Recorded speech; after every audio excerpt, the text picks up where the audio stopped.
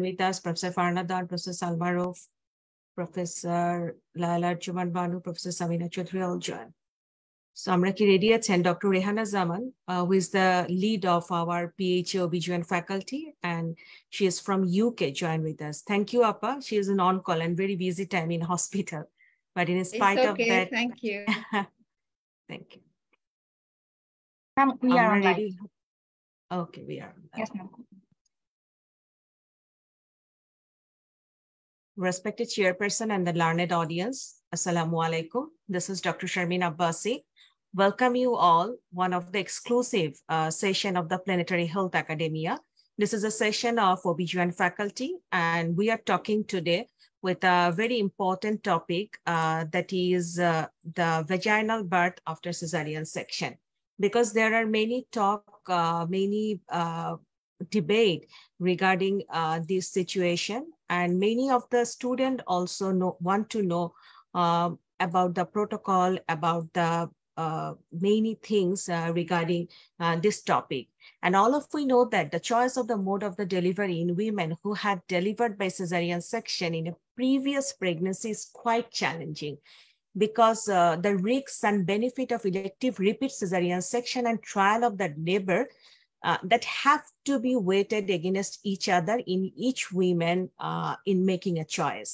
So the proportion of lower uterine cesarean section delivery in this group of women has reported to be high, 75 to 85% in many settings in many countries. And apart from the benefit, the fear of the liability in case of many complications, and during vaginal birth after cesarean section, and preference, request, and choice of the antenatal women have largely contributed to this significant higher proportion of elective cesarean section after the primary cesarean section. So there is a guideline, but still in Bangladesh and other South Asian region have very high trend of cesarean section rate, and especially in the urban area. So what to do, what we can do, what the Legion can tell us regarding this, that we can hear from there. And today we are very much fortunate because we have the legendary professor from this subcontinent who are joining with us, and they will talk in deeply regarding this topic. Today, as an advisor of this session, we have the chairman of the Planetary Health Academia, Dr. Tasbirul Islam. He is the clinical associate professor of the Chicago Medical School, board certified in internal medicine, member of the Royal College of Physicians of the UK, and have many publications and many awards. And as a chairperson, we have Professor Rubina Sohel. Professor Rubina Sohel is a name of inspiration of the South Asian region obstetrician and gynecologist. She is the consultant OBGYN at Hamid Latif Hospital, a champion of sexual and reproductive health and rights, chair of FIGO Committee of Violence Against Women, past president of the SAFOC, and award of the Young Gynecologist Award and FRCOG addendum in 2019. And we have another chairperson who is the leader of OBGYN of Bangladesh, Professor Farhana Dewan. Professor Farhana Dewan is the present president of Obstetrical and Gynecology Society of Bangladesh, Deputy Secretary General of SAFOC, Professor Department of OBGYN in Ibn Sina Medical College, Deputy National Coordinator, FIGO LDI Project Bangladesh, FIGO PPH Bundle Project Bangladesh, FIGO PP IUD Project Bangladesh, Secretary General of Bangladesh Chapter of Organization of Justices, Organizing Secretary of Endometriosis Adenomyosis Society of Bangladesh, and ex-professor Department of Ops and Gynae, different medical college, especially Dhaka Medical College, Sir Solimullah Medical College, and Shohid Sarwadi Medical College. We have a very legendary professor among us to enlighten this session, Professor Dr. Narendra Malhotra, sir. The CV is not the only limitation of his judgment or of his quality. We will come later on with this big one. And as a discussion, we have Professor Raushanara Begum, Professor Salmarov, and Dr. Rehana Zaman. So first of all, I would like to talk regarding the PHA and what PHA is a bridging between the Asian OBGYN specialist and with the overseas, the USA, UK, Canadian doctors. So may I request Dr. Tasbirul Islam, the Honorable Chairperson of this PHA, to give the welcome address. Dr. Tasbih. Thank you, Dr. Sharmin, for having me today and your very kind introduction. Good evening, ladies and gentlemen. First of all, I want to thank Professor Narendra Malhotra and for giving a lecture on our platform. Actually, I was looking at his CV. Sharmin sent me last night, and I went through, and it was going on and on. So much achievement, Dr. Narendra Malhotra. We're so proud of you. Not many has that many achievement. Especially, I'm tomorrow, next month, I'm going to Dubrovnik, Croatia, and I know you're affiliated with one of the university there. So very nice. So I want to thank you for giving the lectures on our platform, and I'm pretty sure the session will be fabulous and very meaningful, and we will learn the pros and cons, advantage and disadvantages, and risk and benefits of VBAC. I'm being a pulmonary and critical care physician in US. I don't deal much with the VBAC, but surely it will be very, very, very beneficial for the participants. I want to thank Professor Rubina Sohail from Pakistan for joining us as a panelist. And thank you so much for your time. I know how busy you are. I want to thank Professor Farhana Dewan. I still remember she's from my Dhaka Medical College from, I think, K34, I'm K42. And she's a very close friend of one of the favorite person, Aisha Shikdar. Always Aisha Appa says very good about Farhana Appa. So, and another panelist, Professor Salma Rauf today, and I know she's from K37. And when we actually entered the med school, they are preparing for the final prof. And I know many from their batch, like Mujib Bhai, Hafiz Bhai, all of them from that Lira Appa. So all from I think Salma Appa is very close friend of my my cousin Shafinas from Solomon Medical College. So anyway, so thank you so much for having time. I can see a lot of known faces like Samina Appa, Fatima Ashraf, Laila, so many people. So thank you so much for having time. And last but not the least, I want to thank Rihanna. She is working relentlessly to promote this platform. She is very busy at her work, but still giving so much time to do something for for Bangladesh and Southeast Asia. I want to give a little bit brief of the PHA. Those who doesn't know about the PHA, Planetary Health Academia is the largest voluntary medical education platform formed by non-resident Bangladeshi physicians in July 2020 during COVID. So far we're doing webinar like this. We do hands-on training, online certification courses. We are working on career development for medical students. We actually offering travel fellowships, and hopefully very soon Rihanna is working to offer travel fellowships, at least 2, to bring them to United Kingdom to get trained. And we are doing international conferences. Last one we did in Sylhet on neurology. I want to invite everybody, especially our distinguished guests today, Professor Narendra Malhotra and Professor Rubina Sohail, for our global summit in February 2024. That will be in Dhaka for 2 days. It is one of a kind conference. It's not like one specialty conference. It will be multi-speciality conference. There you will see the 3 or 4 parallel sessions going on: cardiology, OBGY, surgery, and pulmonary, GI, so on. So it will be one of a kind. And I really want to invite you, Professor Narendra Malhotra, Professor Rubina Sohail, and everybody here today for our global summit. And hopefully very soon, we'll send out an official invitation to you all. So lastly, I want to invite all the Bangladeshi, those who are today, I will talk to you. I'll be in Dhaka, inshallah, in in November, end of November, to meet the OBGY executives, so that how can we do the session in February 2024.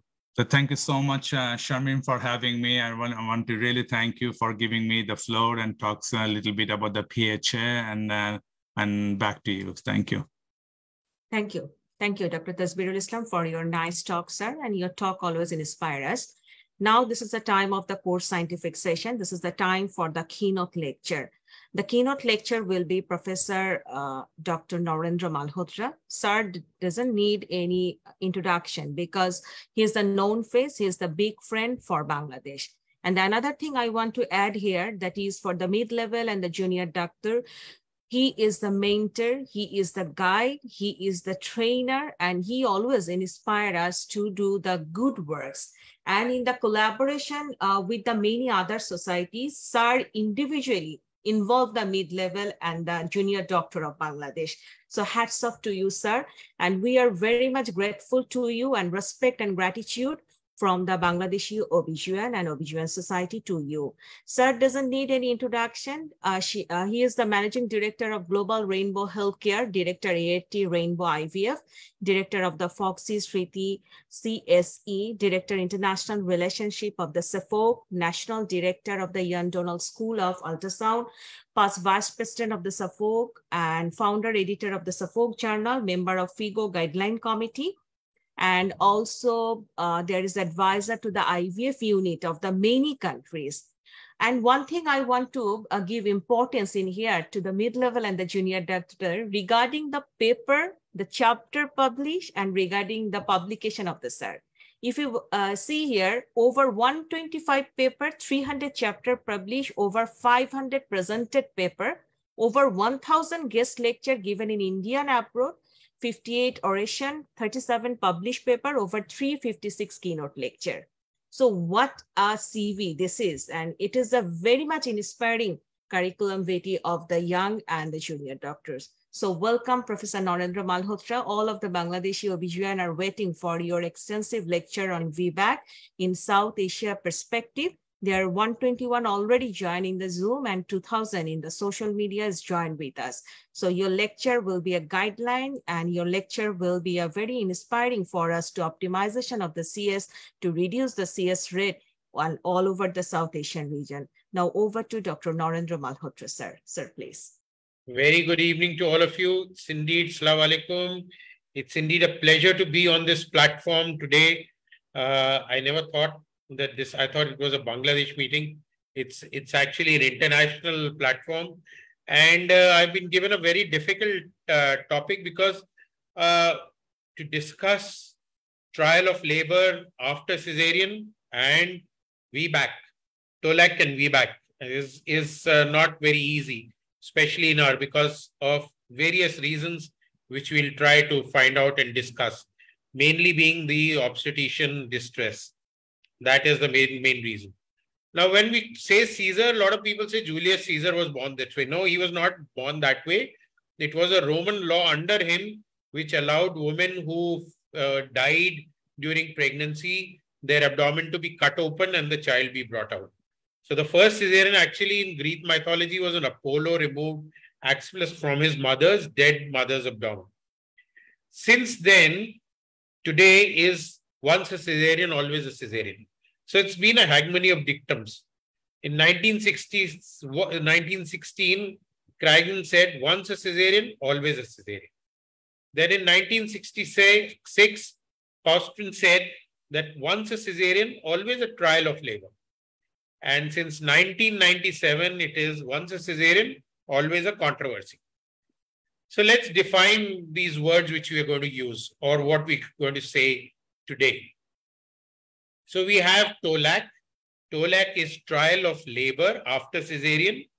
It is a planned attempt to deliver vaginally by a woman who has had a previous cesarean section, regardless of the outcome. While VBAC is a successful vaginal birth after the trial of labor. So it's actually going to be TOLAC first, and if you succeed, it will be called as the VBAC. Now, what do we do when we have electives, when we have a cesarean section? we can do an elective repeat cesarean delivery, which is ERCD or ERCS, or we can offer TOLAC. And this TOLAC will have two outcomes. You can have a successful TOLAC, which is VBAC, or you can have a failed TOLAC, which will lead into ECD. ECD is emergency cesarean section. So these are the options for a patient who has had a previous cesarean section. Now, when we look at the cesarean section rate, the VBAC rates are inversely proportional. More the cesarean, lesser the VBAC. That is, and more so after, see, total primary and all. And this has been the trend, and it has been the trend till 2007 when this data was available. And then now today the trend is following. So you see the total cesarean and the VBAC falling after the cesarean section. And then in various years, various organizations made out their statement. ACOG supported VBAC and said rupture is rarely catastrophic. 1996, McMahon said it is very adverse. 1999, ACOG said immediately a C-section should be available. NIBH VBAC conference was held, and ACOG in 2011 said, gave some different guidelines. So in 1984, the ACOG encouraged TOLAC, trial of labor. In 1988, the same ACOG said the concept of repeat cesarean section should be replaced by a specific indication for abdominal delivery. So they said you can still give, if there is a specific indication, do an abdominal delivery rather than give a TOLAC. In 1996, the New England Journal published study said VBAC is very risky and it is riskier than what was initially summarized.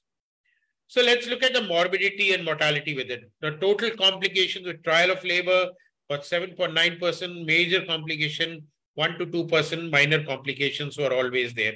And if there was an elective cesarean section, the trial of labor and the complications are almost the same. So if you do an elective second Caesar or give a trial, the complication probably are the same. What ACOG said, if you're going to give a trial of labor, the obstetrician should be immediately available on site. And it should not be by the midwives. It should be under the guidance of an obstetrician or a trained physician who is available to immediately do an emergency cesarean section.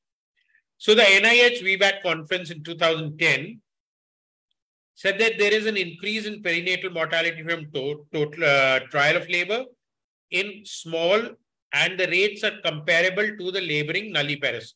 So if a primary and a TOLAC is almost same, but there is increased rates of placenta previa and placenta accreta syndrome in the previous cesarean section group. So there should be a readily available anesthetist and a readily available obstetrician to take care of.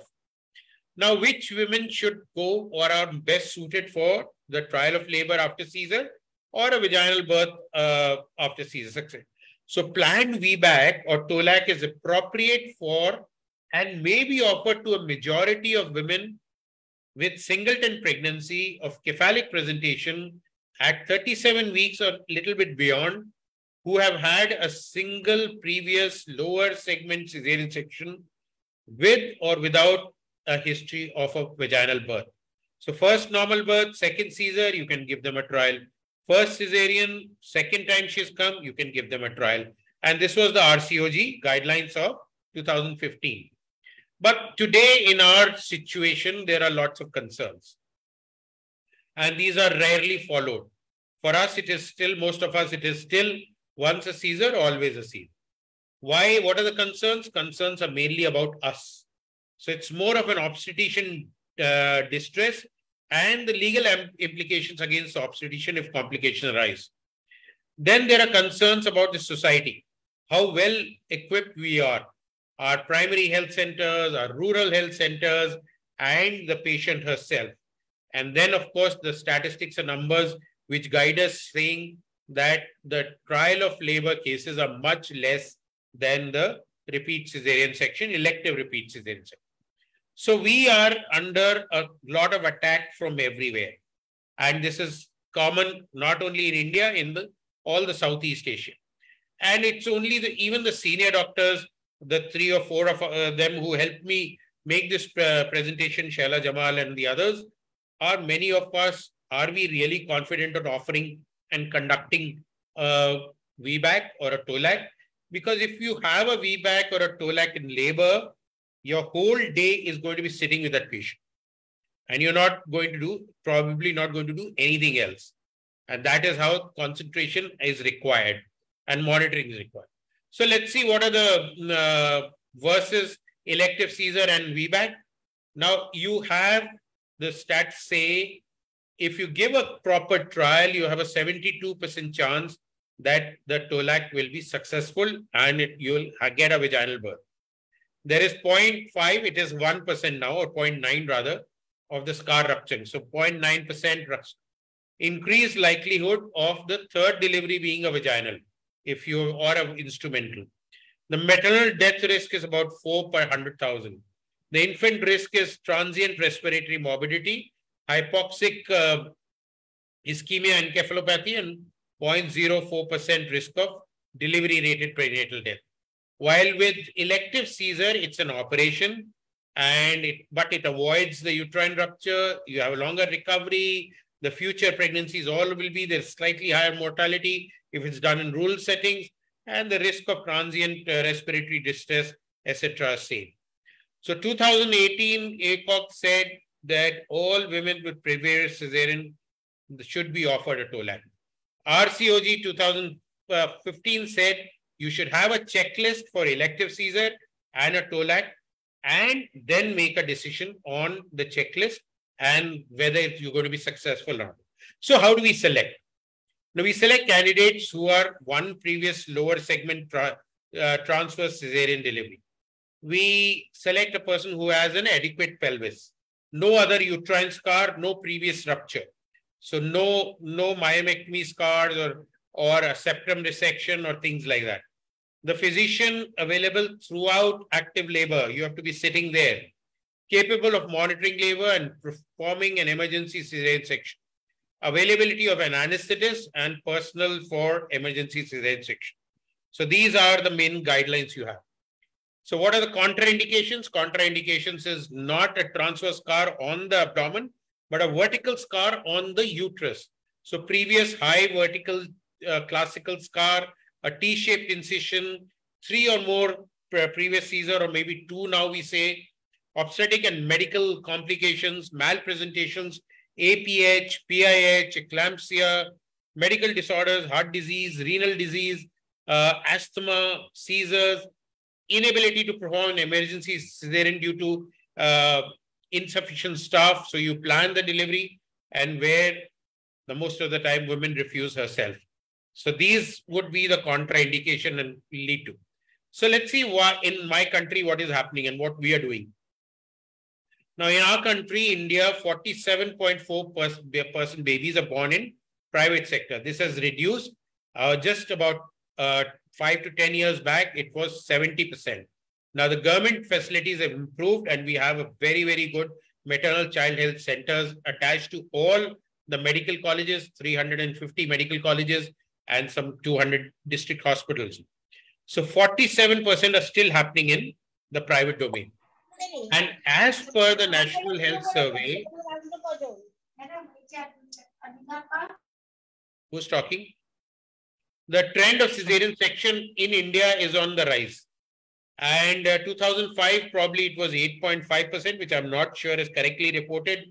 And today it says it's 21.5%. I'm sure this is also not correctly reported. It's over 35% according to what survey which I did. And some teaching hospitals and tertiary care centers are having as high as 70% cesarean section. They are not at fault. It is the problem cases which are coming there, and the normal deliveries are happening at the lower centers. And I think the trend is similar in Southeast Asia. Now we have a lot of papers from India which have done TOLAC and VBAC, and which have discussed this, and I'll be quoting a few of them, and these studies are all available on the internet, and you Google them on PubMed. We have papers from India in our journals published about VBAC. The result, according to most of these papers, were good. And they said 9.8% previous one cesarean section out of 67% underwent TOLAC, and VBAC happened in 71%. So we need not get scared. This was the result of all these studies which are there. And so successful vaginal delivery did occur in the other study to the tune of 57 to 60%. So we can, but all this data has come from tertiary care centers. So you need to have a tertiary care center where you could get a favorable result from a trial of labor after cesarean section and land up into a successful VBAC. When we compare public institutions with the private institutions, the trial of labor and VBAC in emergencies is very less. Elective planned, see if a previous Caesar lands up in early labor at midnight in a medical college or a district hospital which is equipped, the resident there is going to do a cesarean section. And the patients, because there are about 10, 15 deliveries happening every day, in that whole night, and there are 10, 15 cesarean happening. So almost some institutions are delivering 30, 40 babies a day.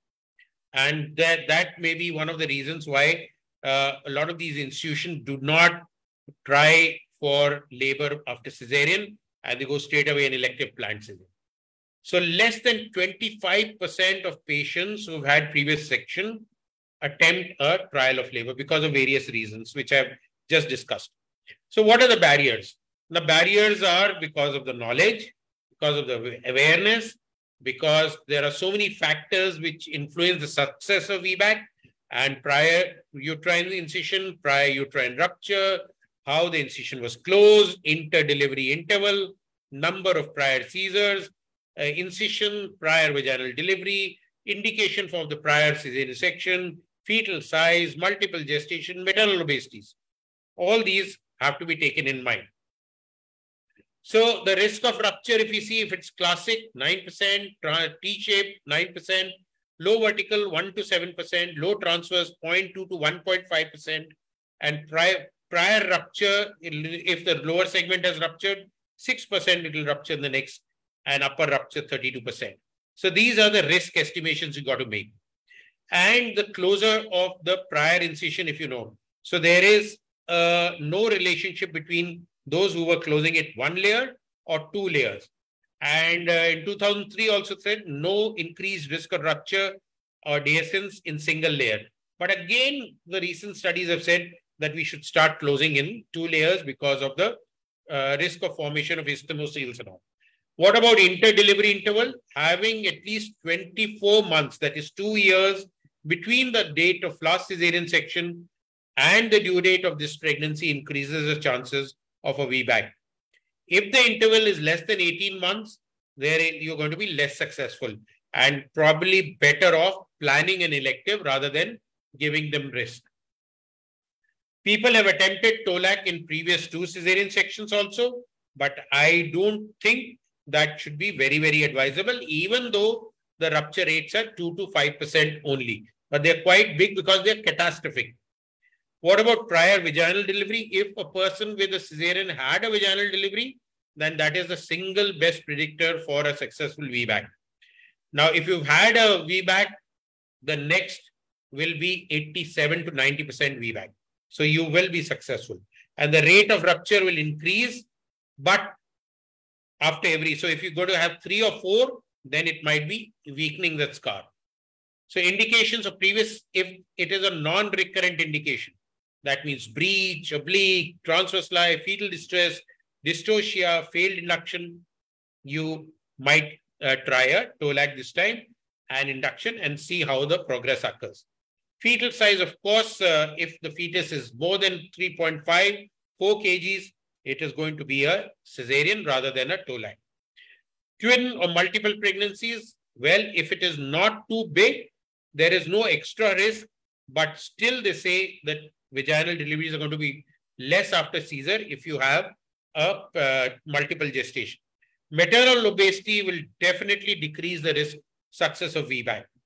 And 85% with normal BMI, 78% with BMI between 25 and 30, and 70% in between 30 and 40, and only 60% with a BMI of 40.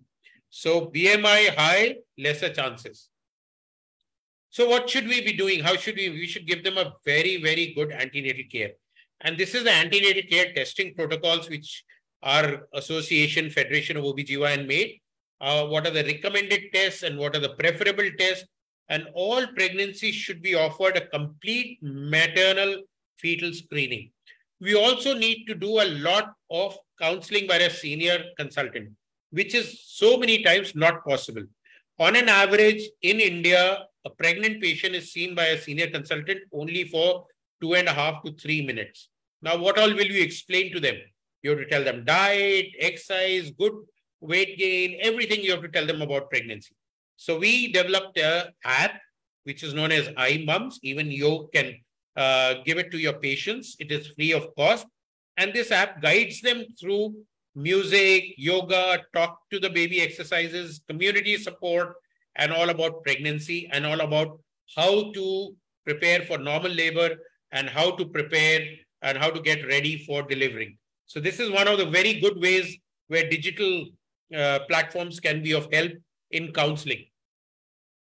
What you should be doing at the booking, the number of uterine scars, the indication, perpural complications. These are special points which have to be highlighted by red on the antenatal card. Gestation at the time of previous cesarean section, interconception interval, associated medical problems, anticipated family size. She wants only 2, she wants 3, she wants 4, and a history of successful vaginal delivery. So these points have to be highlighted on your antenatal card. And of course, antenatal counseling, as I said, if it is difficult for you, let the digital app do the, and this app won the second best app developed in India in COVID times. And it was seen also on Shark Tank and all the news and items. And it was 12 million women are logged on to this app currently all over the world. What about intrapartum after antenatal properly monitoring them? Intrapartum continuous monitoring, arrangement of blood, facilities for continuous monitoring, specialists available on-site, obstetrician, anesthetist, and pediatrician. Round the clock with this laboring woman till she delivers. That is what is required.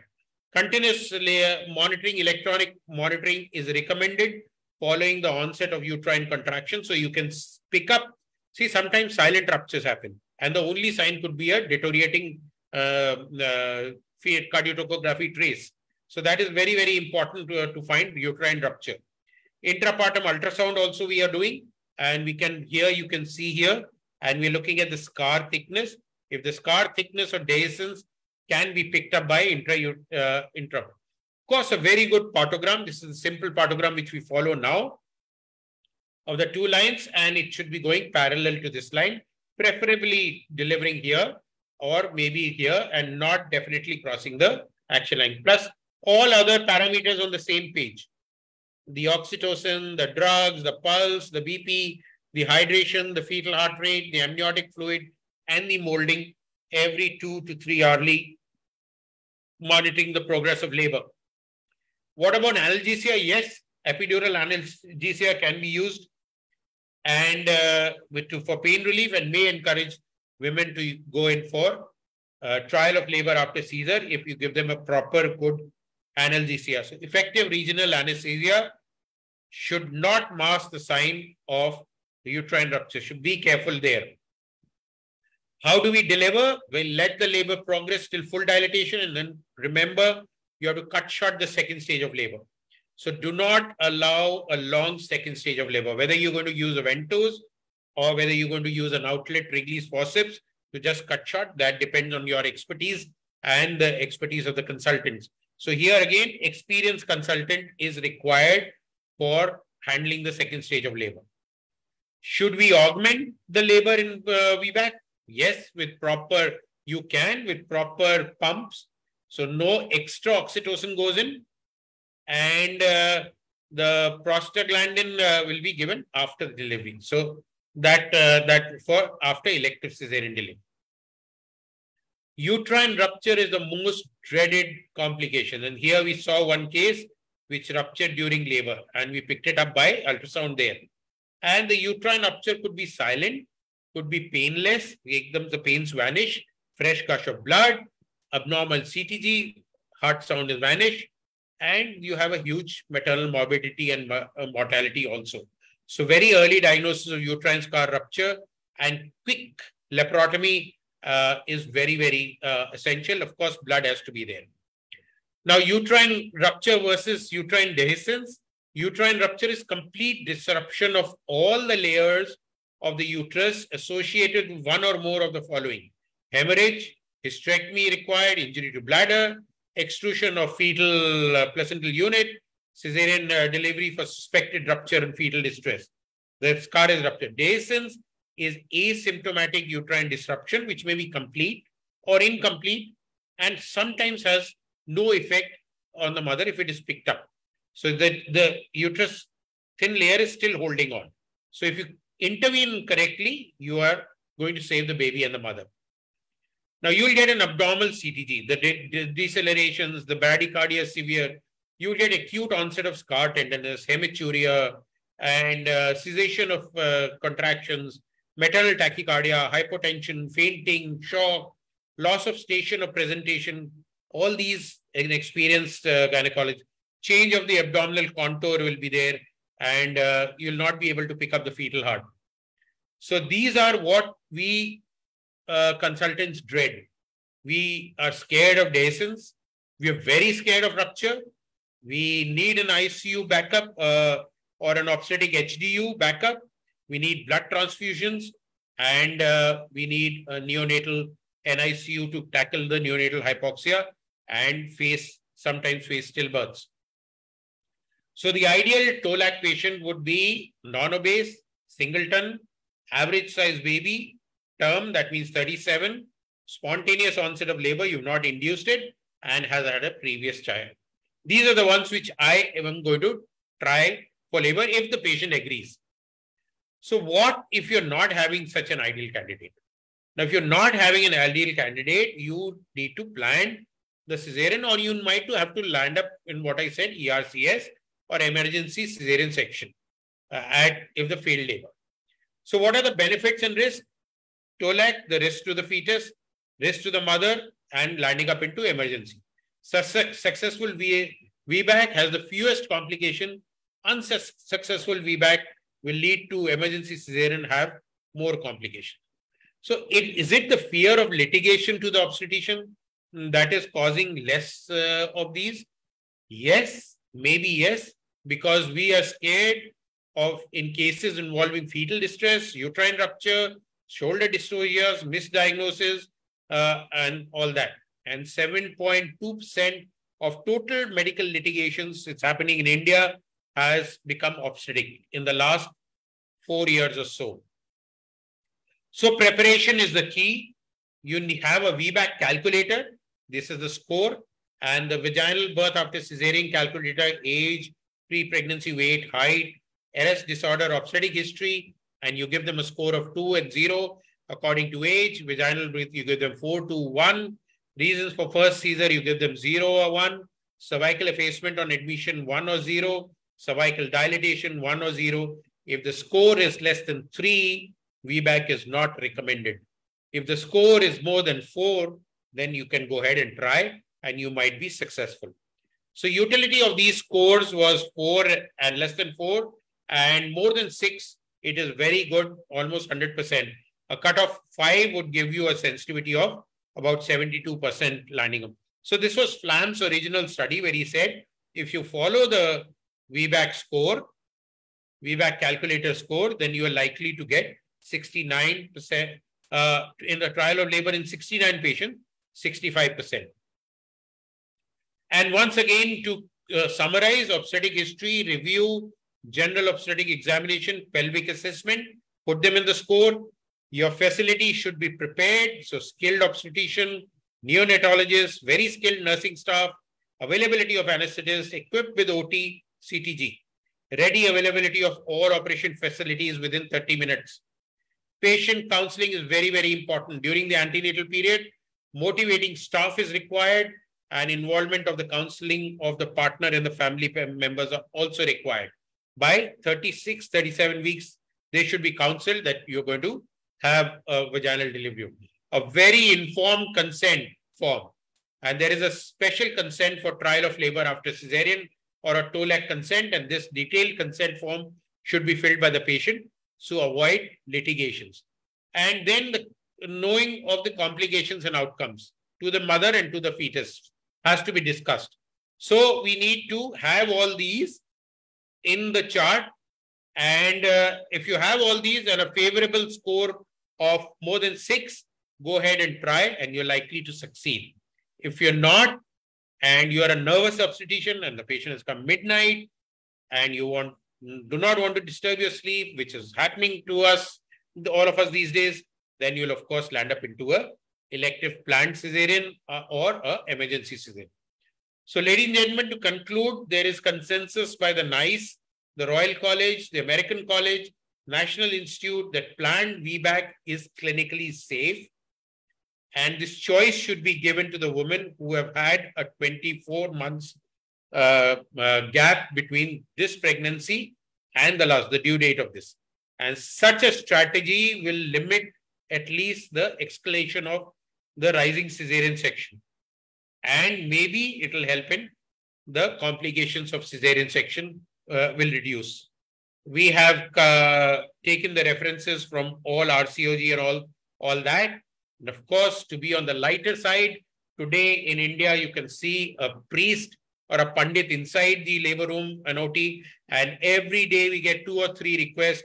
I want my baby out at 10 a.m., 12 minutes and 20 seconds. So there I am standing there waiting for that 10 a.m., 12 minutes to happen. And God forbid, if I run into additions, I will not be able to deliver it. And then, of course, this internet, Google, Dr. Google, and the mobile phones are saying, I was booked, but I have another meeting, so I have to go. Only today I have a judge who has a very, very important interview for promotion. And she has to travel 300 kilometers from Agra and come back. And this interview is on 21st of August, that is day after. And her delivery date is 24th. So what do I do? Either she goes and delivers there because she might land up into labor, or she should have delivered 10 days. I would have done an elective Caesar 15 days before and then let her go at day 20, or just pray that she'll come back in time. So thank you very much. A prepared mind is worth 1,000 arms. So you need to have your mind prepared and your facilities prepared if you want to prepare for TOLAC and VBAC. Thank you very much, Dr. Sharmeen, and all for inviting me to give this prestigious talk on this prestigious platform. Thank you.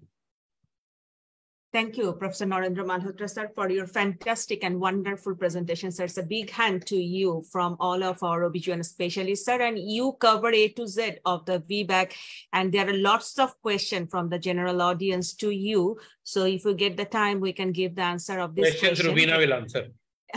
Yes, all of them. Those who do TOLAC will answer. But you said in the last slide, it is very challenging, sir, to reduce the cesarean section rate on maternal requests because time-specific, date specification, and they want the elective cesarean section, and especially the high-risk group and the long infertility and after that, the pregnancy, all of them want the cesarean section for the delivery.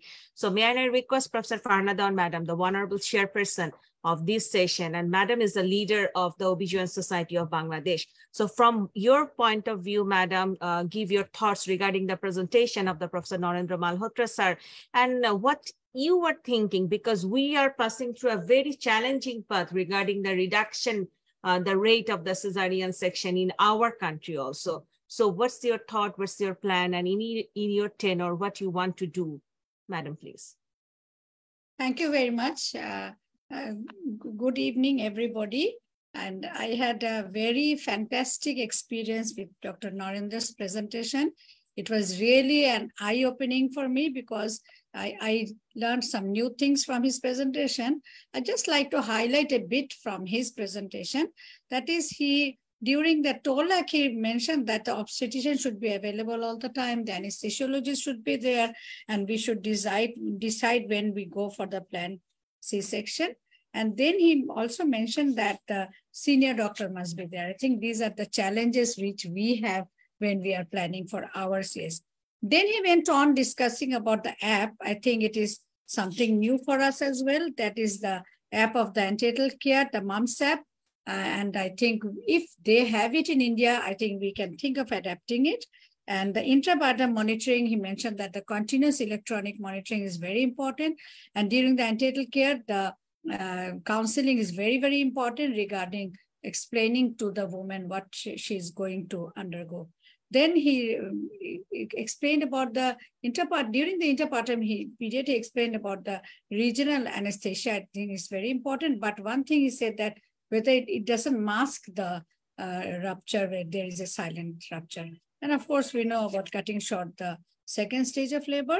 And about the ideal TOLAC patient, there should be he specifically mentioned what will be the criteria. I think we should all go for it. And another thing new for me was the scoring system.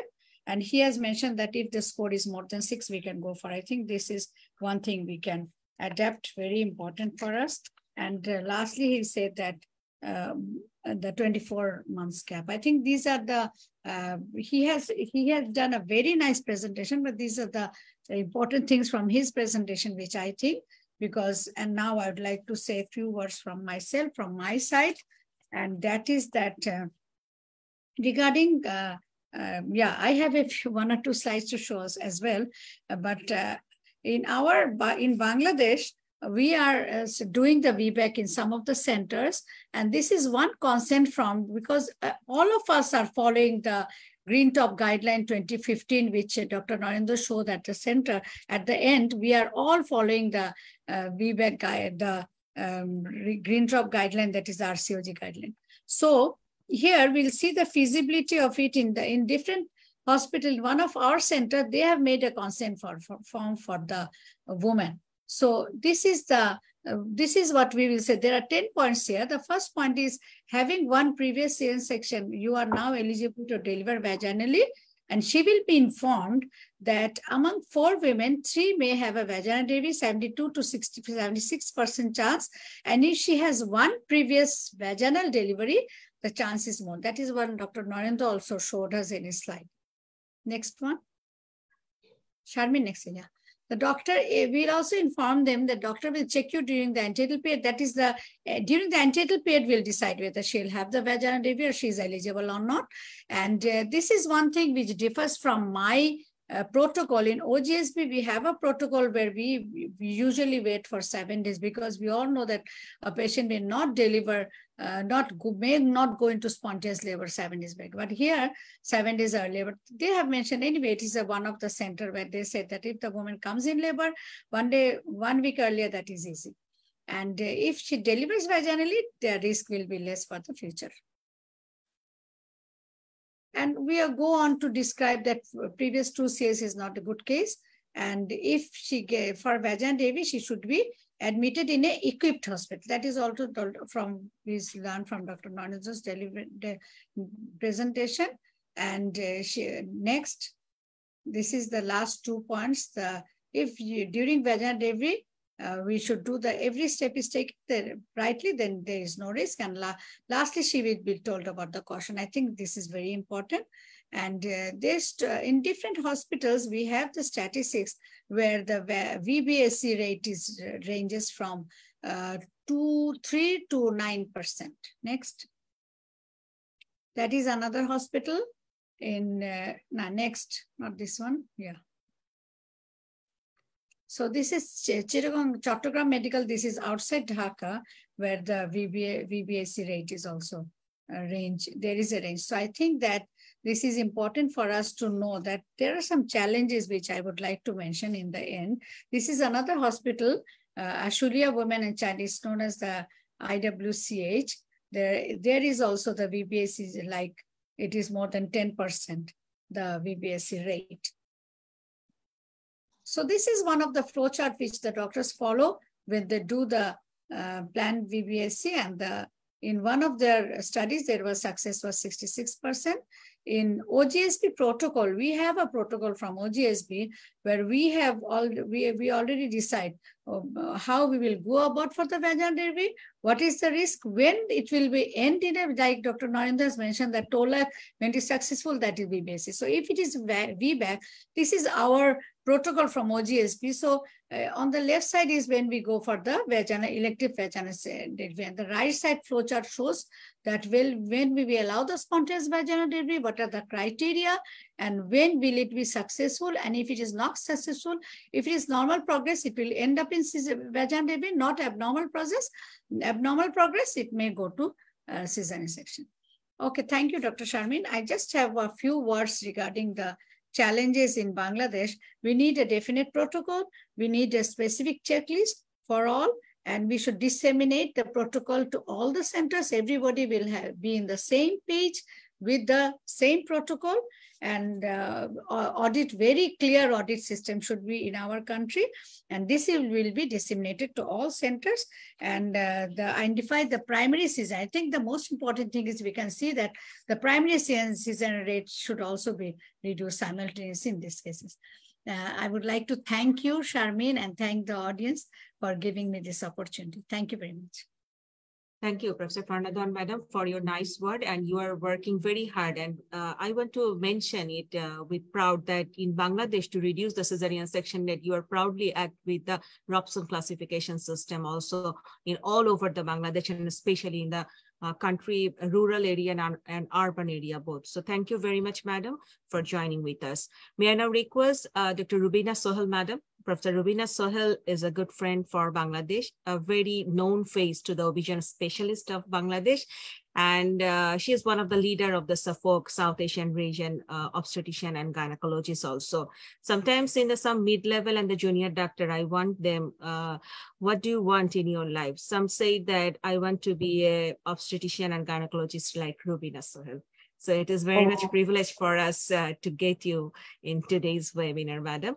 So may I now request, you are one of the chairperson of this session, regarding we are passing very challenging situation of reduction of the cesarean section rate in South Asian region, especially Bangladesh, India, and other countries. So what is your take-home message? How can make it more easy, more friendly, the VBAC system in all over the South Asian region countries? Over to you, Madam.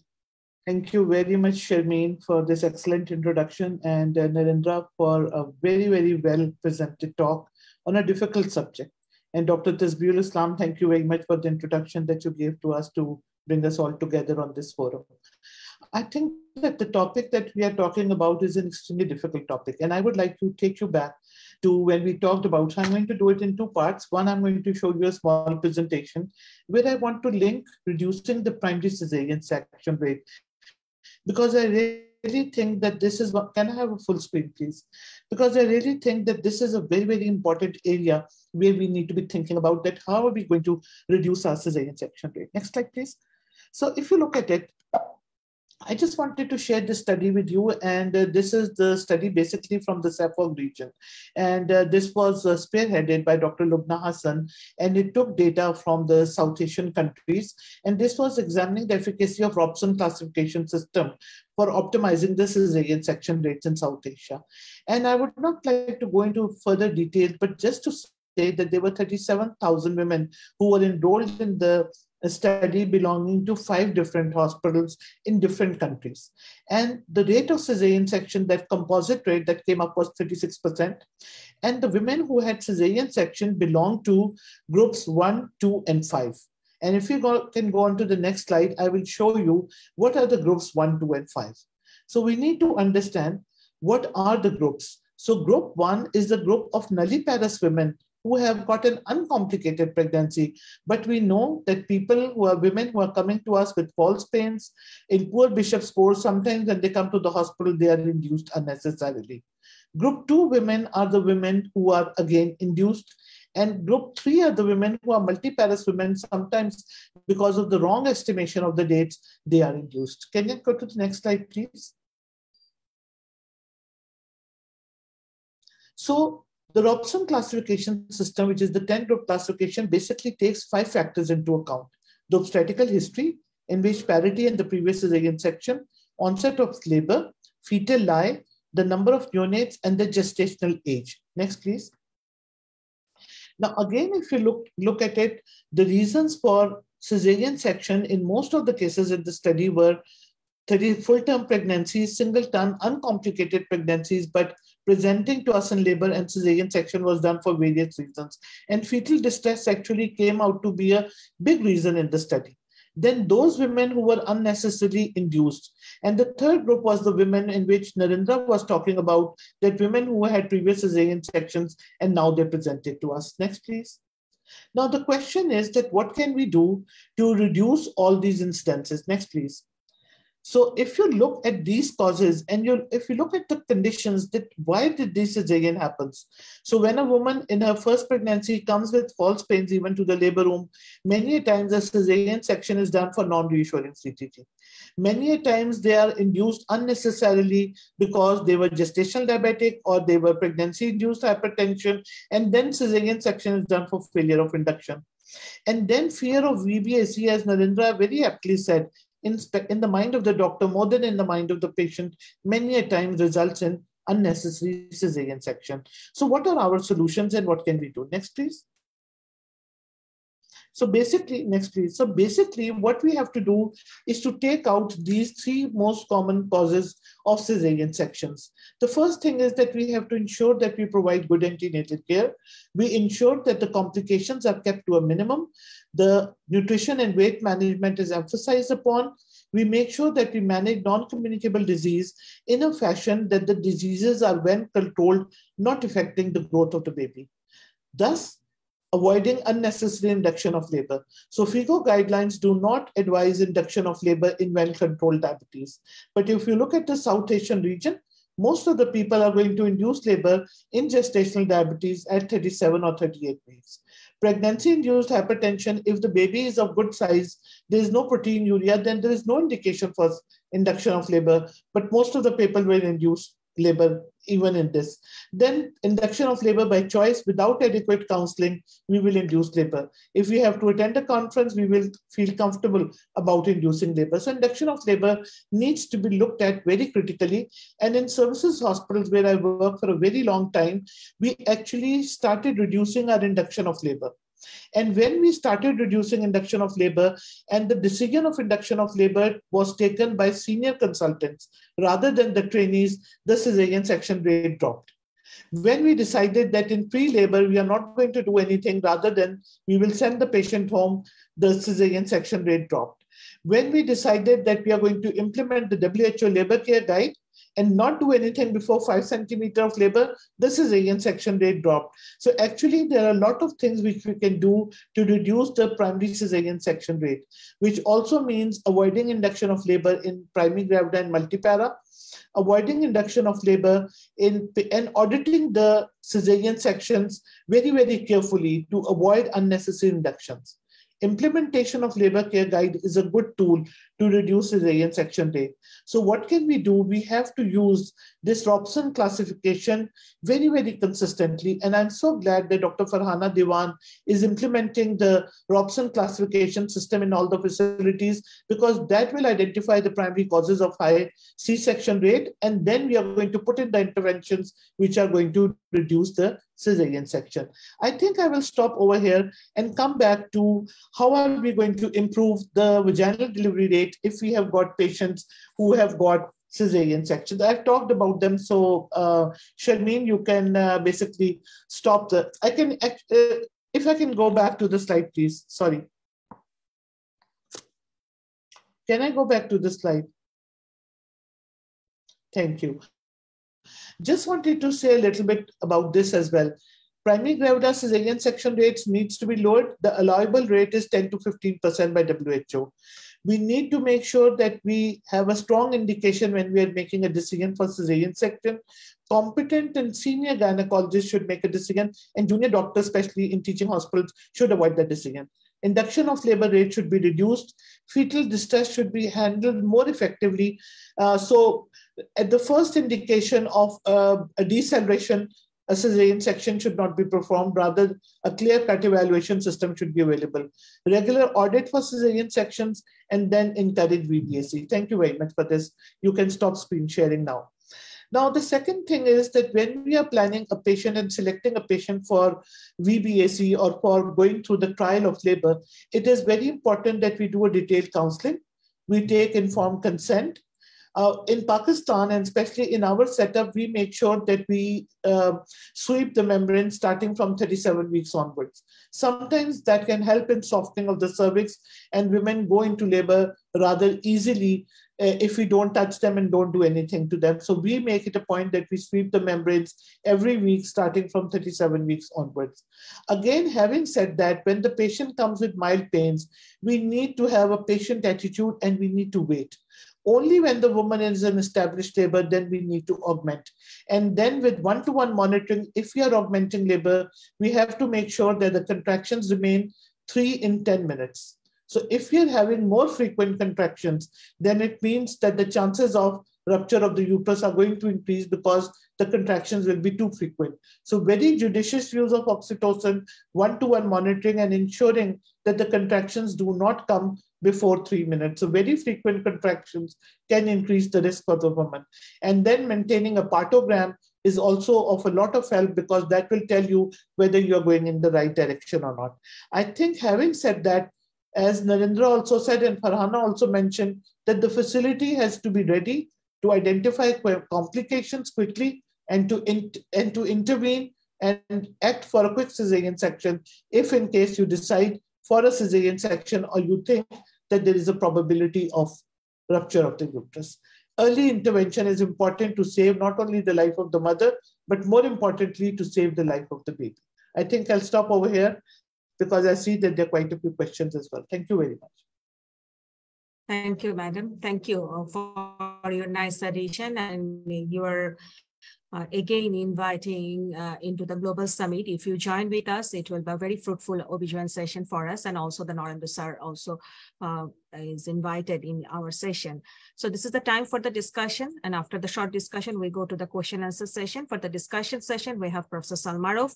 Professor Salmarov is the present Secretary General of Obstetrical and Gynecological Society of Bangladesh, Professor of OB/GYN, and she worked in many government medical college of our country, especially Dhaka Medical College for a long time, Vice President of Fetal-Maternal Medicine Society of Bangladesh, Scientific Secretary of Pediatric Adolescent Gynae Society, Organizing Secretary Endometriosis Adenomyosis Society Bangladesh, Chairman of the Question Bank Development BCPS, and member of the Medical Education Department. And also we have Dr. Rehana Zaman. Dr. Rehana Zaman is the faculty lead of PH, consultant obstetrician and gynecologist at Nobles Hospital, Isle of Man, UK, and member of various society, including the British Society of Gynecological Endoscopy, member of the Advisory Committee of Bangladesh Liaison Group of RCOG, and chairperson of Bangladesh Liaison Group of RCOG. So first of all, I want to know from Dr. Rehana Zaman, Apa, what is your experience regarding UK? And UK, what you are doing to reduce the cesarean section? And many of our doctor want to know from you regarding the prediction of the success of the VBAC. So would you shortly add here? First of all, I'd like to thank Professor Narendra Malhotra for a very nice presentation, and it was very thorough. He started from the history and he actually went through the all the thing we wanted to know, including the VBAC calculator as well, or as a predictor. So what I like to just share what we do in UK. We are lucky in UK because we got a system like healthcare system, which is very established, and we got support from the midwives, and people has just when they get pregnant, they get a booked antenatal clinic, and the clinic is one-to-one and carries on until they deliver. So it's not comparable, but some of the practices we can actually share. Even in private sector or in Bangladesh setting, I think that what is important is that one-to-one care or senior involvement, especially if someone having had cesarean and we actually trying to support her for the successful VBAC. So as a routine, what we do, I'll just share my screen where I made a small presentation of what we do at the booking at the counseling for VBAC. So as you can say, this example of it, I don't know whether, can you see my presentation? The slide? Yes, Appa. Yes, it's visible. So what we do, as we know that if someone had a cesarean section, This is the example of the counseling checklist. So we go through initially about the contraindication. So if someone had previous uterine rupture or classical cesarean or like previous, they got currently placenta previa, thus obviously this will be contraindicated. And if they had multiple cesarean section, inverted T and Z, then we actually, depending on the, we individualize the care. It's not absolute contraindication. If lady wants, we will support, but it will be senior consultant involvement. And it will be very careful care for that pregnancy.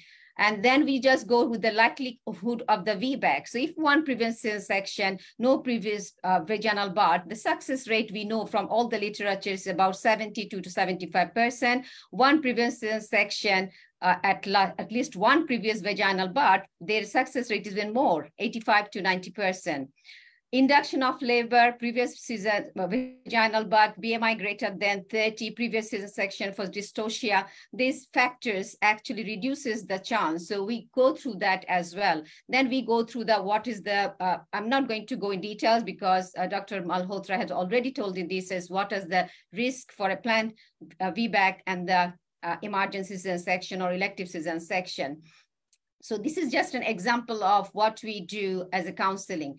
There's also, there's some, that MFU network, is a maternal fetal medicine units network, has got a calculator of VBAC success. And we follow, there's two calculators. One is in early pregnancy, where you look at the maternal age, maternal BMI, and their height and weight, pre-pregnancy weight, body mass index, and what is the obstetric history, whether they had previous VBAC, they have already had a successful VBAC, that's why I meant, no previous vaginal history, previous vaginal delivery only prior to the cesarean section. And that actually gives us a calculation of what is their chance. And the similar, on the same calculator we use in the delivery, when they actually admitted in delivery, where I have mentioned all the previous thing, but here we also look at the cervical dilatation, cervical effacement, and fetal station. That gives you an idea what will be the success. So if you actually go to the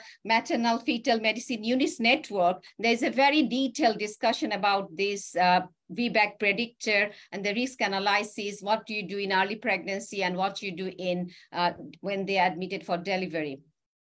So, and as a practice for induction of labor with the previous cesarean section, we don't use any prostaglandins. So it will be either if you can ARM or if you can ARM, then oxytocin is not a contraindication, but we'll have continuous CTG monitoring. And then there's nowadays, we're actually doing mechanical induction with the catheter balloon. There's specific balloon you can use in the market, but you actually can use also the Foley's catheter, which will be quite useful. So that was all I wanted to share. There was Dr. Rubina Sohail already explained very nicely about Robson criteria. And I also agree with our Professor Farhan Dewan, is that if we can actually all concentrate supporting the first pregnancy and delivery, and we can stop the increased rate of first cesarean section, then of course our cesarean section rate is going to come out. So one-to-one care is very important. Senior involvement is very important. Avoiding early induction or unnecessary induction is very important. So basically, support for the mom, planning the pregnancy throughout is going to success which way we're going to deliver the ladies.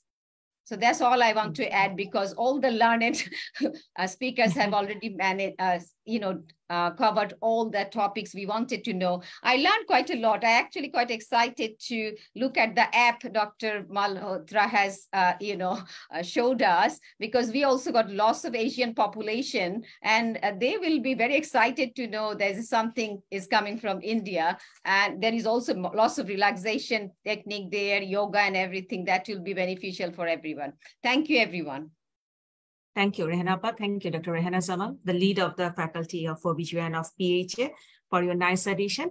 Now I want to know something from Professor Salma Rauf regarding Bangladesh perspective, madam, because you were working the the government medical college hospital. So if you shortly add here, then we go for the question answer session, madam. And what is your thinking regarding the assessment of the patient? When the patient in the labor and when the patient is going for the VBAC, then the assessment of the patient is very important. So what you are thinking? Thank you, Sharmin, for the nice discussion. And I'd like to express my sincere gratitude and sincere thanks to Professor Narendra Malhotra. Actually, the talk was very brilliant, and you have covered everything starting from case selection up to the intrapartum care, the use of apps, the checklist, everything has been covered. So if I can share you the situation of our hospital. So this is the statistics of 4 big tertiary level public referral hospital of our Dhaka city, and where you can see that the cesarean section rate is tremendously high. It varies from 40 to 59% of total delivery, and the repeat cesarean section is maybe as high as 75%, and the VBAC rate varies from 1.5 to 14% on an average of 4.3%. So the data are not at all encouraging. So what we have to do? So we have learned from Rubina's talk and also from Rehana that we need to focus on 2 aspects of things. That one thing is to reduce the primary cesarean section rate, because that is the most important thing by which we can curtail the cesarean section rate. So so the intervention, we should start from the action need to reduce the primary cesarean section rate, and we need to focus on the first 4 groups of RTGCS classification, because these women belong to this first 4 group, are the most suitable and feasible candidate for vaginal delivery. So at institutional level, we should the provider should be trained to conduct audit on regular basis according to RTGCS, starting from the morning session to monthly reporting, and then reporting to the higher authority like MIS and Director General Health Service, and should be made accountable for cesarean section rate. And at the same time, appreciation and credibility should be well addressed by yearly declaration and hours to encourage vaginal birth and to optimize the cesarean section rate. And then we have to incorporate, because this is the public hospital data, but the private sector where the cesarean section rate are very high. So step by step, we need to incorporate all the corporate hospital and the private sector to submit their monthly and yearly delivery register and statistics to the authority. In this way, we can incorporate an audit system to all and monitor the delivery system. The next step is to promote vaginal birth after cesarean section. So again, we have to start from the root, from the antenatal corner. Then we'll start from maternal education, counseling regarding the positive experience of vaginal birth, and it should be encouraged. And where we can use the checklist for case selection, the apps, the protocols, that how to promote vaginal birth after cesarean delivery, and how to select cases which are suitable for vaginal. We can give trial of labor. So screening of patient should start from the history taking, physical examination, and many, in certain cases, we can take the help of images. And after careful case selection, they should be properly counseled regarding the benefits and advantages of vaginal birth, and at the same time, the small risk of catastrophe that could happen. And then so that we should use a prepared guideline that we have in our Obstetrics and Gynecology Society's guideline, and we need to make a protocol, and at the same time the checklist, and we can take the help of these apps and also the checklist that are using and that are described by Dr. Rehana, so that we can use this scoring system to find out the patient who are more suitable to have successful vaginal birth after cesarean section. And the important thing is close intrapartum vigilance. And yes, it is one-to-one service, and the senior involvement is very important. Follow-up of patient by partograph, labor care guide, and CTG for early diagnosis of catastrophe is important. And delivery team should be trained to conduct the vaginal birth, and at the same time assisted vaginal delivery where needed, and backup service should be available. for 24 hours for emergency cesarean section. And record keeping and documentation should be updated, and careful audit of the patients who have undergone trial of labor, and then whether they have successful vaginal birth or not, and what happened, that should be well documented.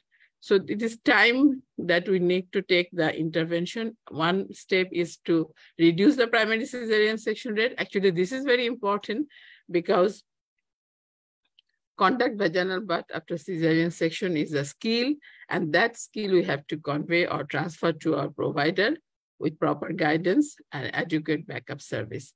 So we need to take care of these two things to reduce the repeat cesarean section rate, and that is the way we can curtail the overall cesarean section rate. So we should start from the public hospital, and then we can gradually incorporate the private sector. So thank you. Thank you. Thank you, madam, for your nice talk. You were nicely tell about the present situation of Bangladesh, and it looks that we need to work more hard and struggle is more in future. So thank you, the Honorable Secretary General of OGSB, for joining with us.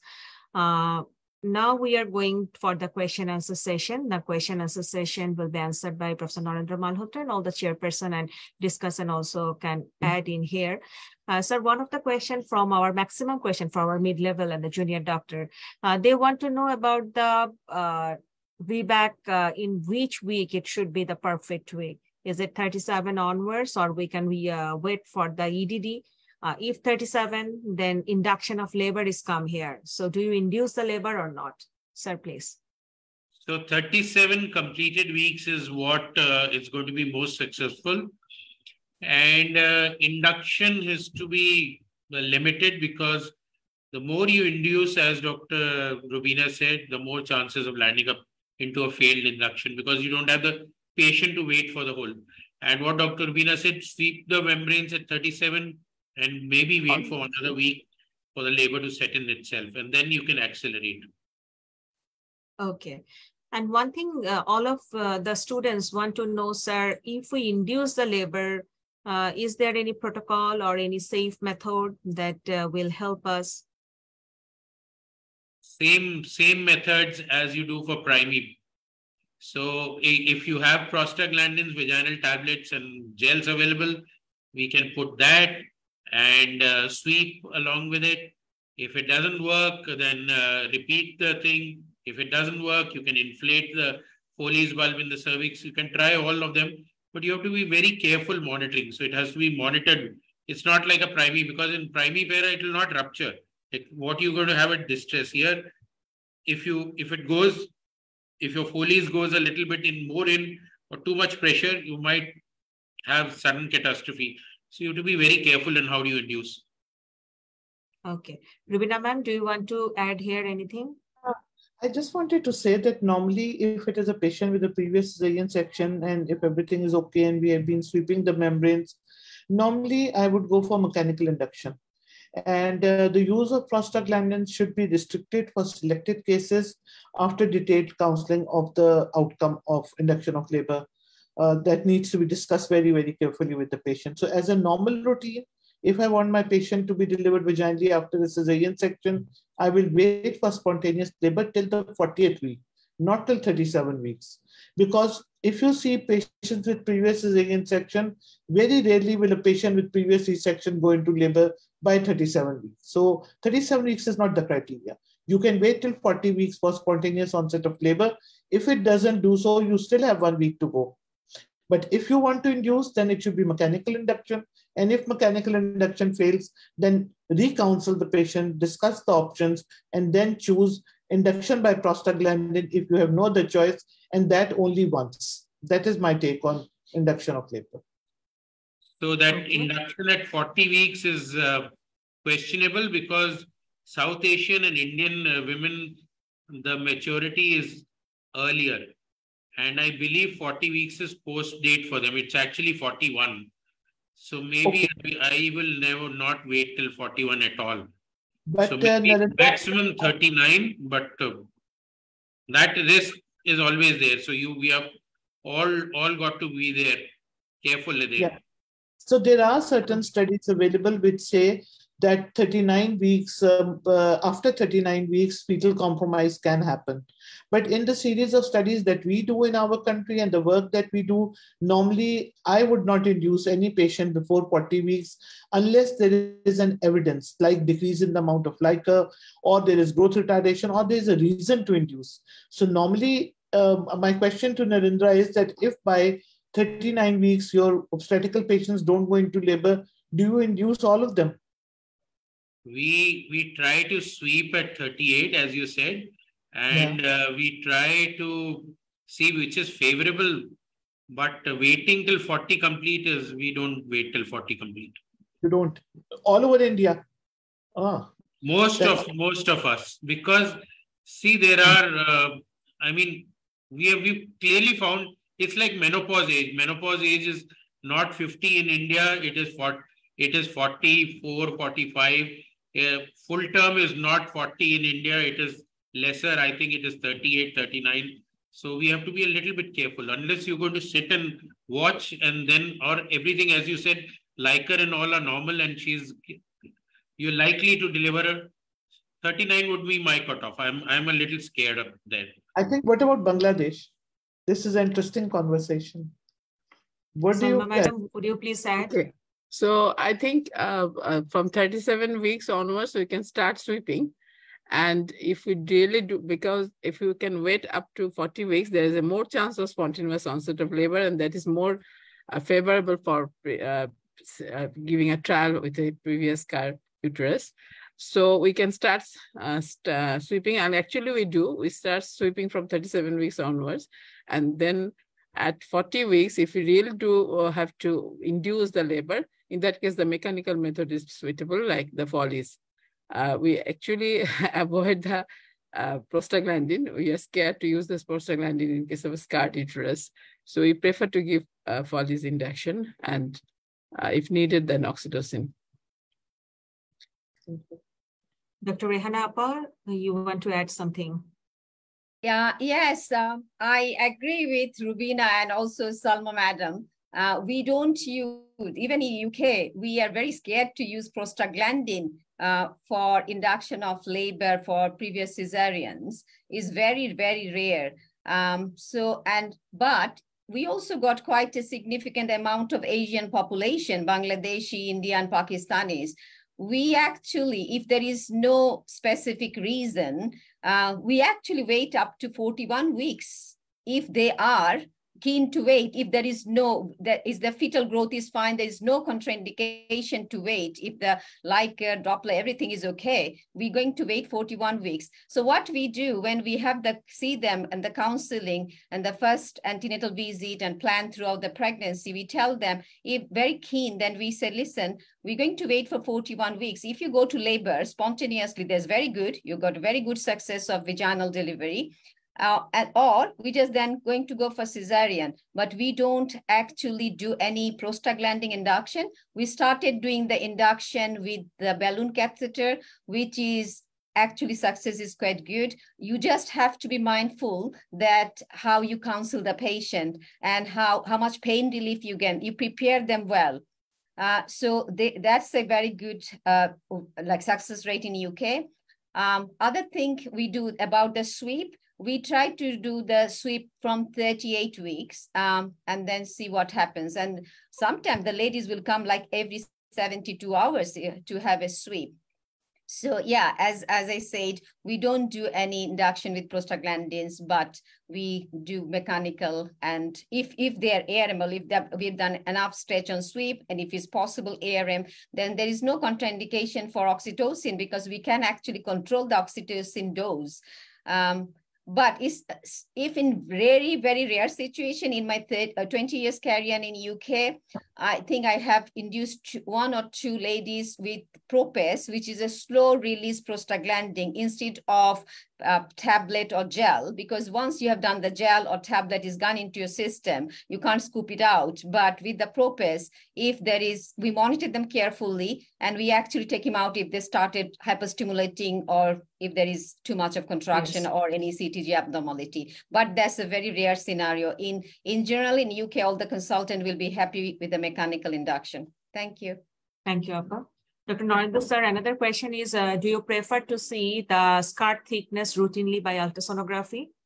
Yes, absolutely yes. Then when and what is your recommendation? 36 weeks and then at labor admission. Okay, both. Someone asked question regarding the continuous fetal monitoring when the patient in labor. So it's actually, it is a very tough for feasible, right, our country, and also in setup, the continuous fetal monitoring.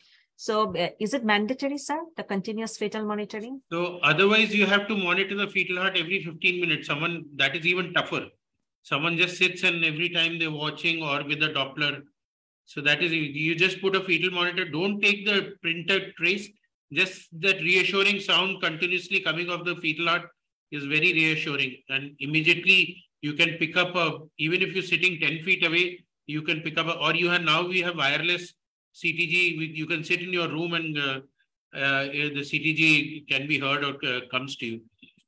So that is easier than sitting right next to the patient and looking for fetal heart every 10 minutes or 15 minutes, or after every contraction rather. That is very important. And one question, and it is repeatedly the question, that is the most occasion is difficult to counseling and encourage for VBAC, because the mother and family do not want to take any risks and want the repeated risks for the baby. And the main thing to deal with the maternal request of the cesarean section. So many of our mid-level and doctors and the fellow, they want to know that is there any easy way to counsel them or reduction of it? See, that is the major problem with our country. Cesarean on request and obstetrician's distress. So these two, you have to first counsel yourself and the doctors that they are ready to sit there and try for a VBAC, and then only they'll be able to counsel, yes, it will succeed.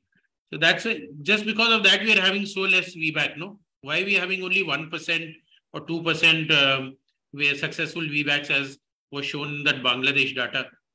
Though it is 70% success you can get, but it's still only 1% of the cases go in for this.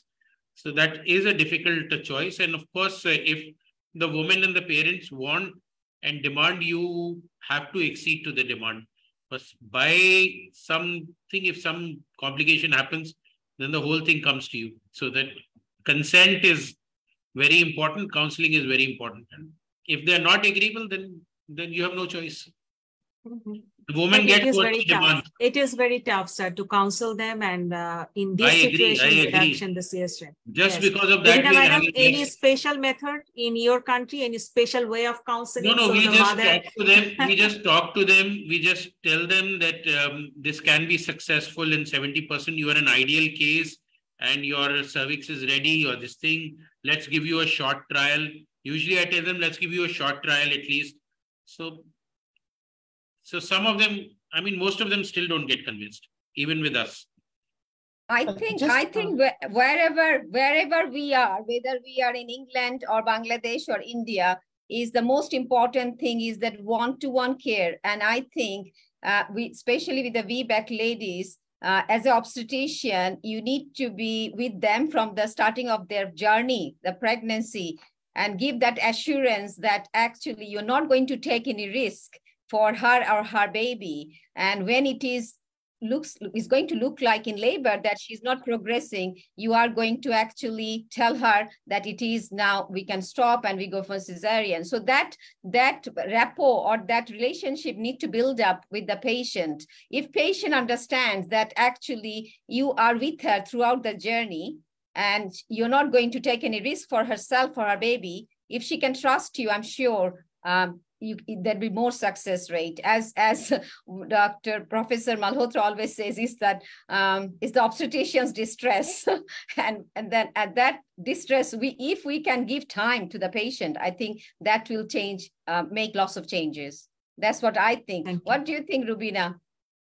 Yeah, I tend to agree with you. And, counseling is a skill which you keep on developing as you grow older. And patients with previous cesarean section actually need a lot of input from the OBGYN. They need to know that they need to trust you. They need to know that you are there. And I think everybody has been talking about one-to-one care, but I would just like to point out that I think that one-to-one care is most important when the patient is in established labor.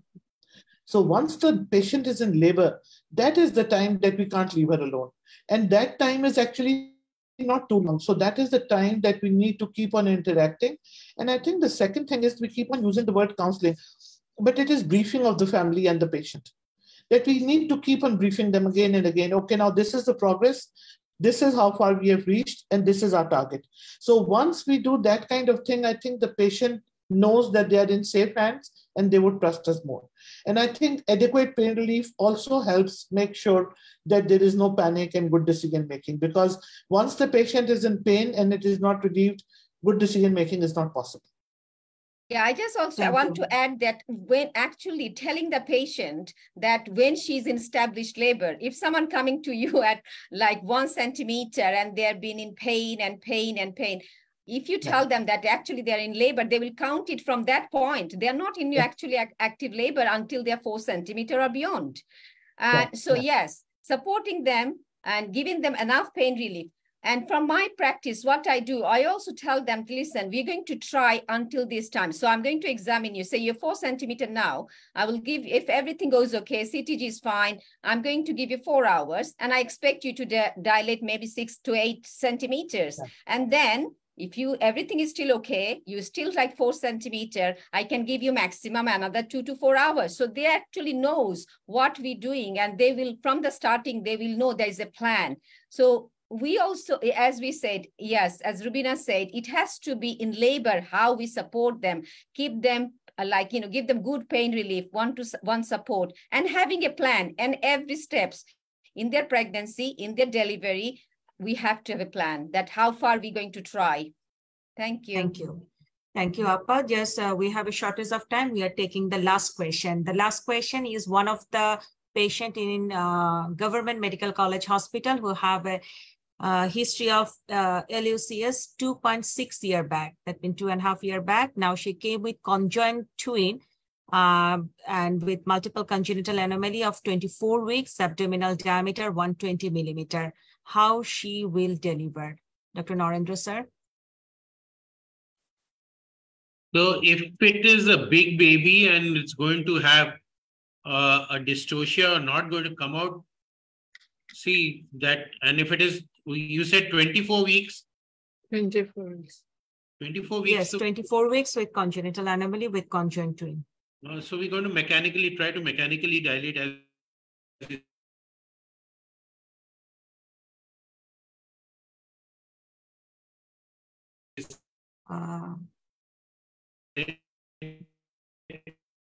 prostaglandin is going to be ripens the cervix, and then we can think of accelerating by oxytocin or prostaglandin, whatever you want. So we'll try mechanical dilatation, try to deliver a vagina. Why give her a scar for an anomalous baby? Salma, madam, do you want to add? Professor Salmarov? Yeah. We can follow the mid-trimester. It's a mid-trimester protocol for induction of labor. It's a 24 weeks. But the problem is that conjoined twin in the abdominal circumference is 128. That is the problem thing, because otherwise it won't be a problem. If we follow the mid-trimester protocol of giving mifepristone followed by misoprostol, then we can safely terminate the pregnancy. But here is the problem in the abdominal circumference. That is the circumference too.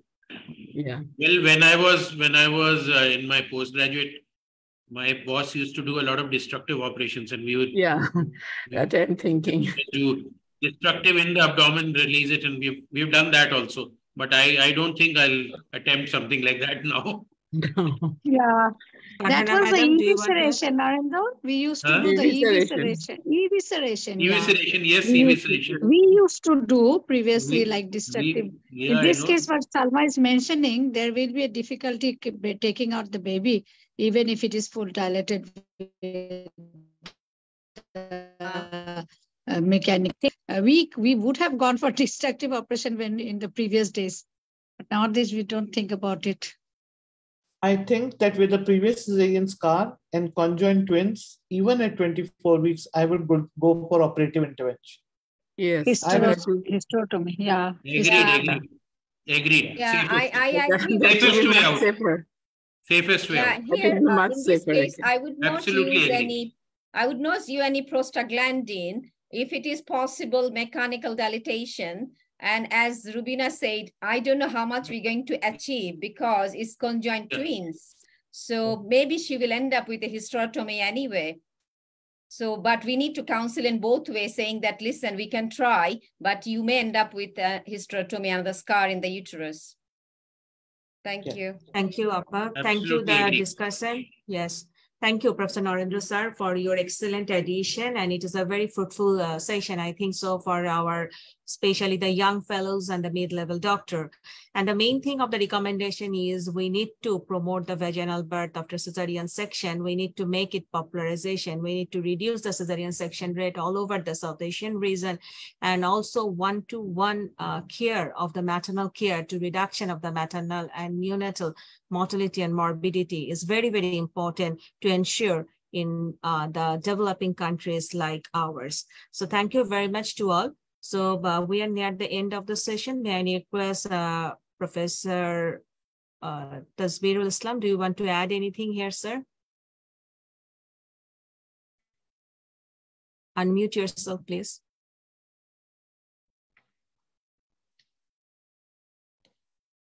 One second. Yes. Yes, I think I'm on mute. Yeah. Yeah. Okay. So thank you so much. Being a pulmonary and critical care specialist, and actually, I thought maybe after my initial, talk, or I will leave the session because when I don't deal with VBAC. But to be honest, I stayed throughout. I stayed all the way because it was so learning for me, to be honest. So. This is I want to, first of all, I'm glad that at the end, there's a discussion of the patient's counseling, involving the patient, involving the family. Nowadays, we do patient-centered care. That means we involve the family and patient as consider the family and the patient as a part of the team. As an intensivist, when I do round in ICU, actually, we involve the patient and family as a team, and they actually participate in the multidisciplinary round. Actually, they are actually be present in the round. So, and we can see our patient satisfaction, patient's outcome, the patient's care is through the roof. So I think it's very important to involve the patient and family from day one. So thank you so much, Professor Narendra Malhotra, for an excellent presentation. It is short and precise and so informative. I want to thank all the panelists today. Again, I want to invite all the PHA Global Summit in 2024 that will be in Dhaka in February, on February 23rd and 24th. And I hope you all can join to the Global Summit, and I will send hopefully we'll send official invites very soon.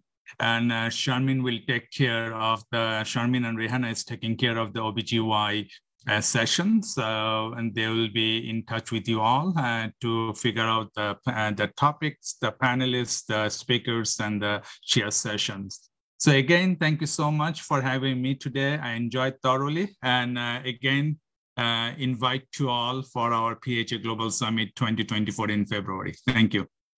Thank you.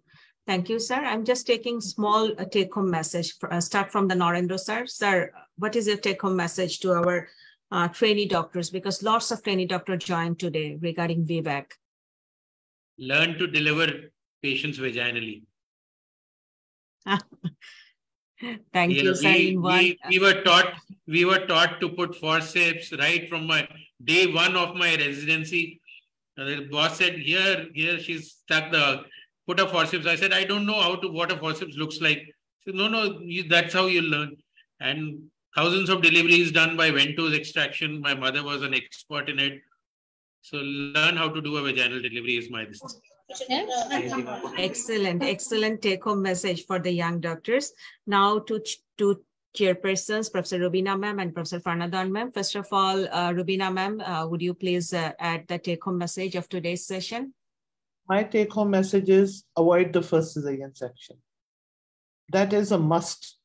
Only if we reduce the primary cesarean section will we reach any.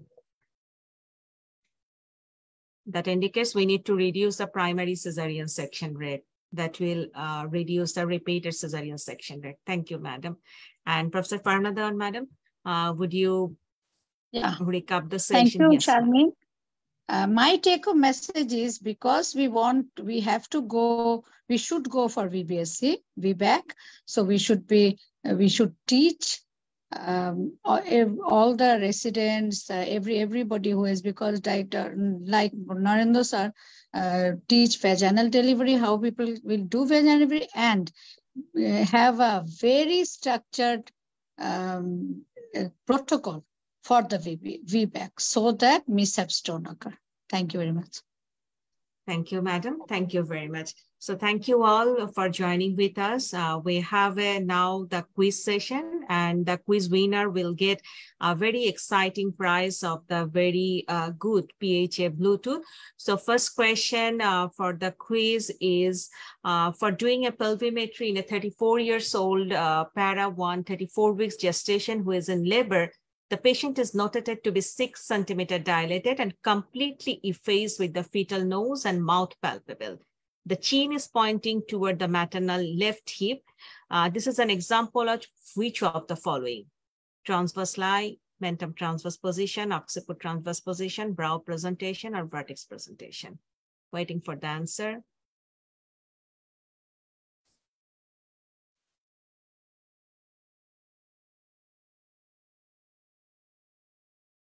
Okay, we get the answer. Now we go for the second question. A patient presents in a labor and clinical pelvimetry is performed. She has an oval-shaped pelvis with anteroposterior diameter at the pelvis inlet greater than the transverse diameter and occipitoposterior position. The patient most likely has what kind of pelvis? Gynecoid, android, anthropoid, androgynous, which will be the answer.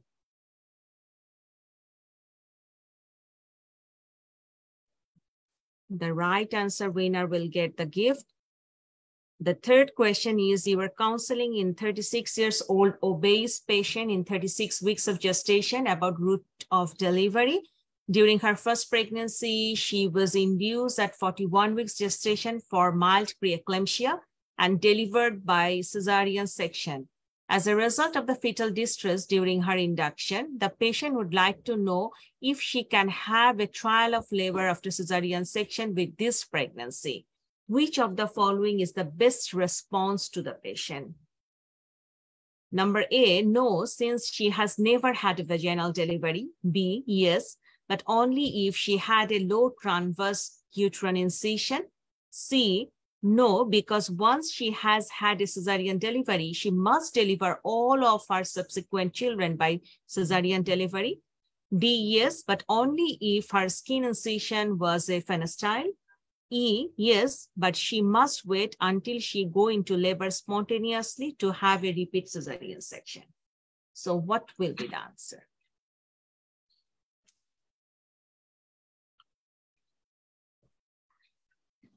I think we will get the answer. The correct answer giver will get the quiz prize, and we will inform you and we will connect you. So I would like to tell our faculty lead, Rehana Appa, we are just near the end. So Appa, with your talk, we will end the session. Appa, please. Thank you. A big thank you to Professor Malhotra, to Rubina, and all of the learned panelists, and we had a very excellent discussion. I hope that actually our middle grade and junior doctors or trainees have actually learned a lot. I myself had learned quite a lot, So I really thank everyone for that. I think there was a question on the chat box from one of the doctors about how much of fluid we put in the balloon catheter. We do 30 mL of fluid on the balloon catheter for mechanical induction, and it stays there if possible for 24 hours, but with adequate pain relief. And the patient needs to be counseled well, and patient needs to be very motivated. So that's the way we do the balloon catheter, because there was a question I was trying to look to answer, but I couldn't find the doctor anymore. But as I said, we like to invite all of you to our conference in February. So Rubina, special invitation, Professor Malhotra, special invitation. Please try to attend. Thank you very much. Thank you. Thank you. Thank you, Rubina ma'am, for your nice time, and thanks to all for joining with us. More than 100 joined in the Zoom and 2,000 in the social media. So it's a very good session, and many of our doctors learned on it. So our winner is Nargis Nahar. Nargis Nahar, would you please give your phone number so it is easy for us to locate you? Dr. Nargis Nahar, who is working in the Evercare Hospital. So big congratulations to Dr. Nargis Nahar. Would you, madam, mention your phone number here so we can reach you and send the gift to you? Congratulations to Dr. Nahar. And one request to Tasbih sir, Rehana Pan, to me, that glad to know, sir, thanks Tasbih sir. We would like forward for Nepalese. So the faculties from Nepal wants to join with us. So sir, would you please take care for the future time to include the Nepalese with us? So Nargis Nahar, actually, I responded to Dr. Yadav's the conversation. So I responded to him. So yeah, I'll take care of it. Thank you so much, Sherman. Okay, sir. So with the permission of the faculty lead and the chair of the PHA, we are just concluding the session. Thank you very much to all for the fantastic session. Thank you. Thank you very much. Bye, everyone. Bye, everyone. Take care. Bye.